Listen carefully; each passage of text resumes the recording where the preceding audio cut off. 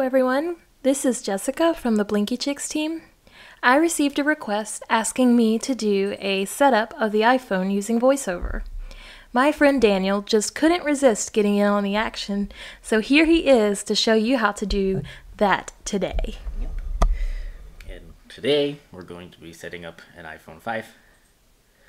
So there are definitely going to be some screens that are different. Different from newer devices. Yes.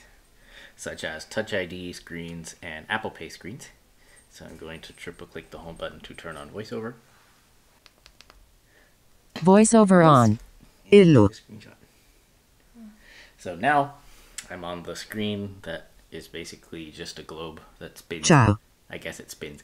And it rotates to different languages saying hello.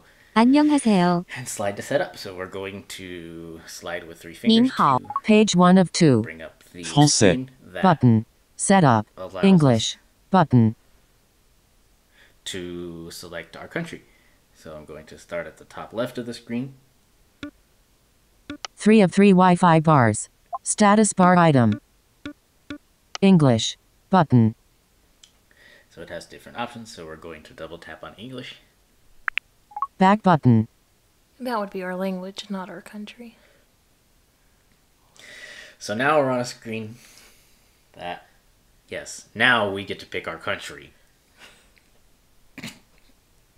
So Select your country or region. I'm from the country of English. I speak United States. hello. United States.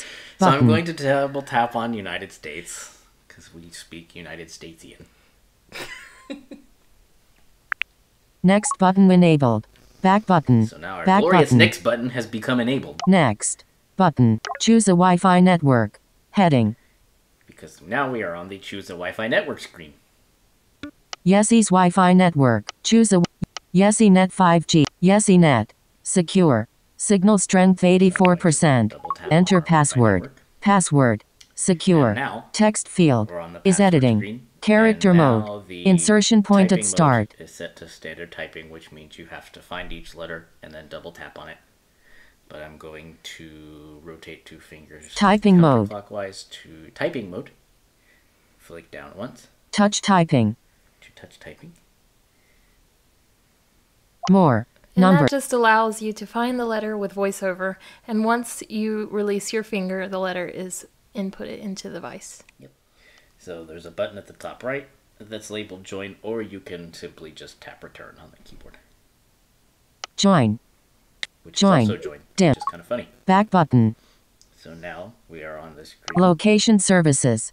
that talks about location services, and that is used for apps that need your current location, like maps, social media apps where you can tag your location in posts, etc., etc. So today we are going to, you can either have it disabled or enabled. but Location today we are services allows maps and other apps and services like Find My iPhone to gather and use data indicating your approximate location. That was a little blurb explaining it. About location services. Button. Enable location services. Button. And if you guys could tell, the voice just changed.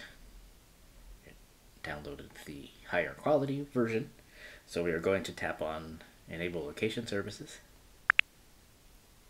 Passcode. 0 of 4 values entered. Now it wants us to enter a passcode, but for this video, we are going to not enter one. So I'm going to flick to the Passcode right, options. Button. to the Passcode Options button. Double tap. Custom passcode. 0 of 4 values entered. Now it brings up the screen that gives us various options for a custom password, which is letters and numbers, a 6-digit passcode, or the option we want, don't add passcode. Don't add passcode. Button. Don't add passcode. Alert. And then Are you it sure you don't asks want to use a again. passcode? Yes, I'm sure I don't want to use a passcode. They really want to make sure you really don't want to use one. So they bug you about it. A passcode secures your iPhone. Continue. I'm going Button. to tap Passcode 0 of 4. Set up as new iPhone button. Now we're on the screen that gives us various setup options. Back button. Apps and data. Restore from iCloud backup button. Restore from iCloud backup. Restore from iTunes backup button.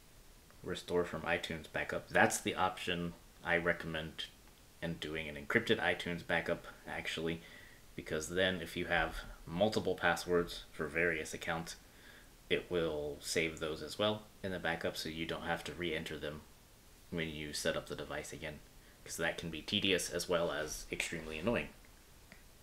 Set up as new iPhone button. For today's purposes, we are going to set up as new iPhone. Or move data from Android button. For you people who have Android and are switching, you can move your data from an Android device to an iPhone. Set up as new iPhone button. Set up as new iPhone, so double tap. Back button. Next. Dimmed. Apple ID. Now we're on the screen that lets us sign in with our Apple ID. But for today's video, I'm going to skip that. That basically enables iCloud, iMessage, FaceTime, iTunes Store, App Store. All of the Apple services basically get enabled at once when you sign in on this screen. Sign in with your Apple ID to use iCloud, iTunes, the App Store, and more. Apple ID. Example, at iCloud.com. Text field. Double tap to edit. Password. Required. Secure. Text field. Don't have an Apple ID or forgot it? Button. That's the button I double tap to set up later. Back button. And then it brings up a little explanation about what an Apple ID is. Apple ID. Like I just explained. Forgot Apple ID or password. Button. Create a free Apple ID. Button. Set up later in settings. Button. Heading. I'm going to tap set up later in settings. Set up alert. Are you sure you don't want to use an Apple ID? Then it asks me if I'm sure, really sure, don't want to use one. You need an Apple ID. Use Apple ID. But don't use. Button. So I'm going to tap don't use. That little blurb was just telling me I need an Apple ID to use the services I had already described. Don't use. Don't use. Set up later in settings. Back button. Terms and conditions. Now we're on the good old boring terms and conditions screen. Agree. Button. So I'm just going to tap agree. Siri. Now we're on the screen that asks us if we want to turn on Siri, which I recommend doing because you can simply hold down the home button and ask it to do various things which are beyond the scope of this video, but I'm going to tap use Siri sends information. Siri. Turn on. To use Siri, press and hold the home button.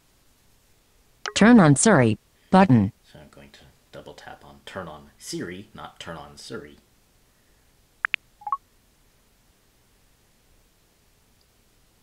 Now we're on a screen that's apparently silent until I start flicking around. Help Apple improve its products and services by automatically sending diagnostic and usage data. Diagnostic data may include location. You can also help app developers improve their apps by choosing to share your app activity and crash data with them through Apple. So these two screens, I'm going to tap enable or share because those screens are for diagnostics, and the second screen shares with developers how you use their apps and crash data if they crash. Don't send. But diagnostic. Send to Apple. Button. Back button. Send. Then double tap Don't share. Button. App analytics. Share. Don't share. Share with app developers. Welcome to iPhone. So then we're on the welcome to iPhone screen. Get started. Simply a Button. Get started button. So double tap on that. Gets home. Page. And now you are on your home screen with a brand new setup iPhone. So this concludes the video on setting it up with VoiceOver. I hope everybody found it useful. And if you have any questions or comments, feel free to comment in the video. Thanks for watching.